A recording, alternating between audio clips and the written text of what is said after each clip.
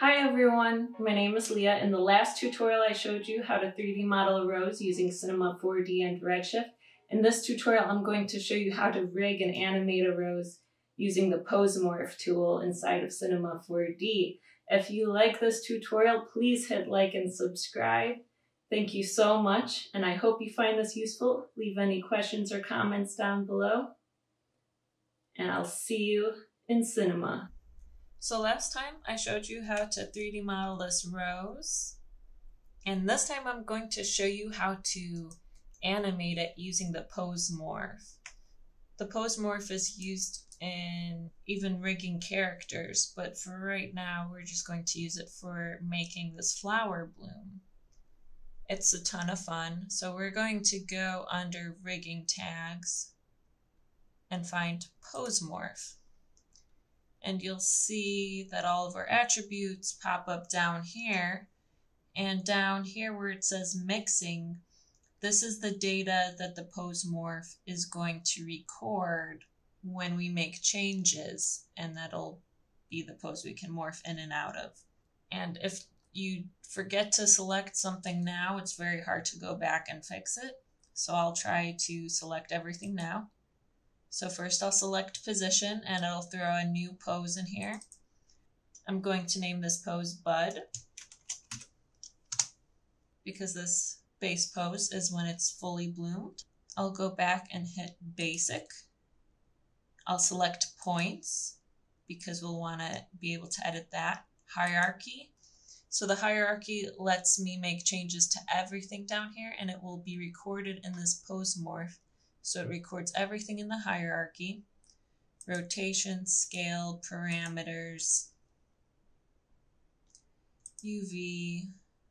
The next thing I want to do before I start moving these petals and morphing them is I want to go and add a material tag by right-clicking and selecting material tag, pin material. And for this tag, what this tag does is it records the texture on these individual petals, so we have a little bit of turbulence on these petals. And if you'll notice,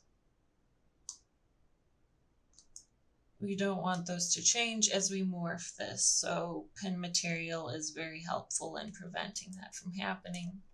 I'll add this to each one of these groups.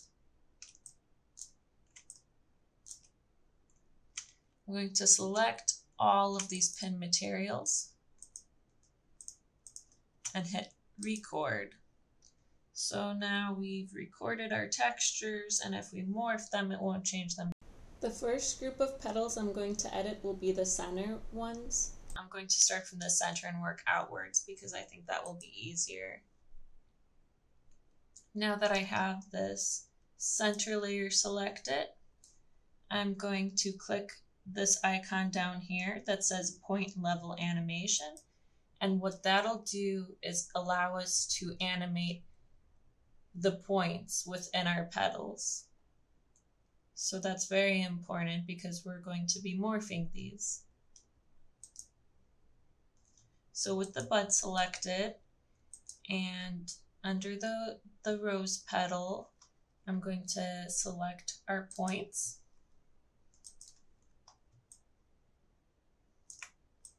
Go into side view, select all of them. Hopefully that's all of them. If it's not, we'll correct it. And I'm going to scale this in nice and tight and small. And press E to move it in. T is for scale, E is to move. And then I will scale in the circle that they're cloned across to make it nice and tight.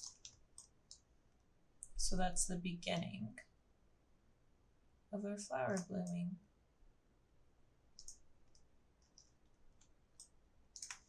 And now you can get a better idea of what the Pose Morph actually does. So under our Pose Morph, I have the bud selected, so you can see that it's affecting right now the points of that center layer of the rose. if I take down the strength, you can see it slowly takes away that pose. It's at full strength. It's in that position we just put it in. And when it has 0 strength, it's in the original base pose. And this just gives you so much control over your animation. It's incredible. I love the pose morph. It's one of the best tools in Cinema 4D. Actually, there's so many tools that I think are the best tools in Cinema 4D, so maybe don't take my word on that, but it's a really great one. So here we are. We have the first layer done. Now we just need to do the rest. So I'll move on to this next group. This is the second layer.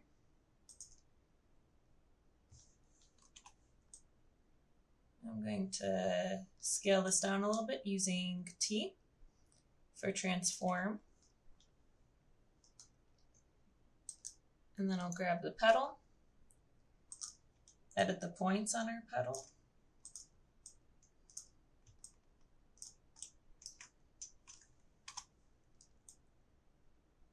Bring these in flatter.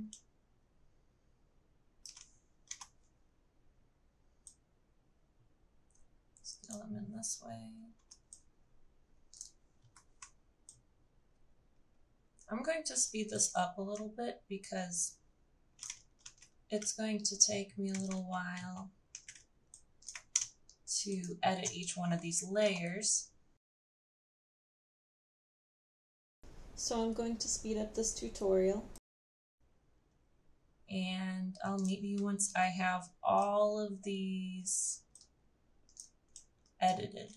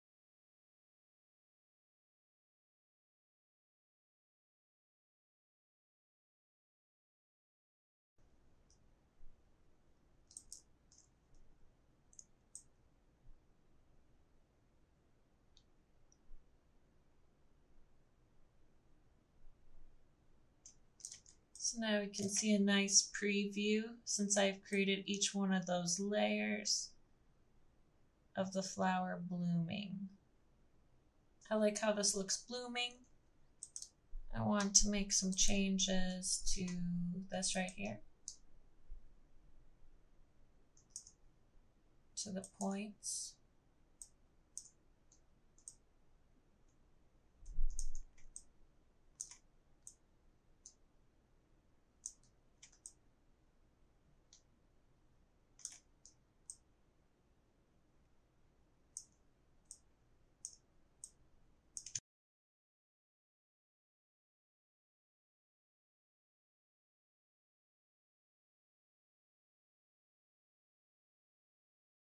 So what I'm trying to create here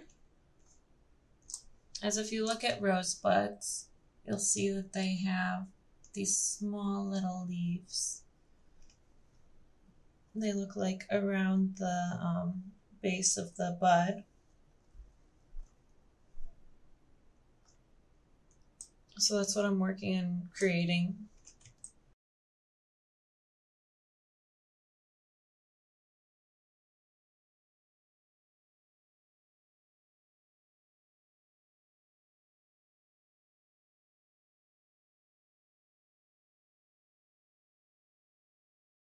So the final step is to create some keyframes. Don't forget to hit animate.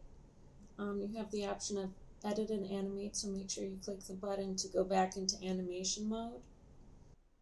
If you want, you can pull this out to affect it in here so you don't have to each time click on the tag. You can have it in your viewport if you'd like. If you hold down Control, you can move it around. You can also rename it if you'd like. I'm going to keep it Pose Morph. So you can actually keyframe it here, but you can also keyframe it under your attributes.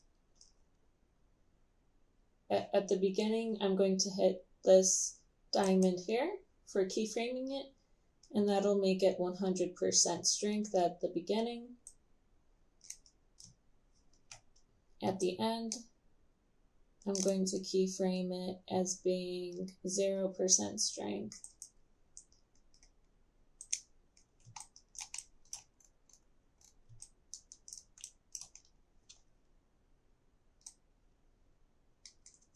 So then if I press play in our viewport, you can see the flower opening up in real time.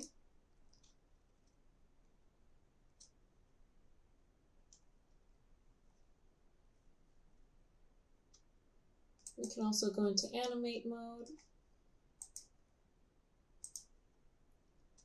Click this button here and adjust these if you'd like to change the speed of the animation if we want it to accelerate quicker at the beginning and then slow down near the end. So that it has a burst at the beginning, we can do something like that.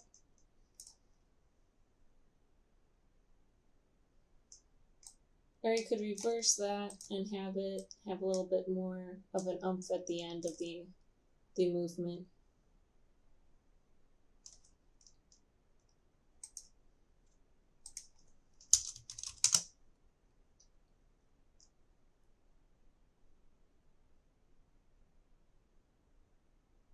So it's really up to you, whatever you think best fits your animation.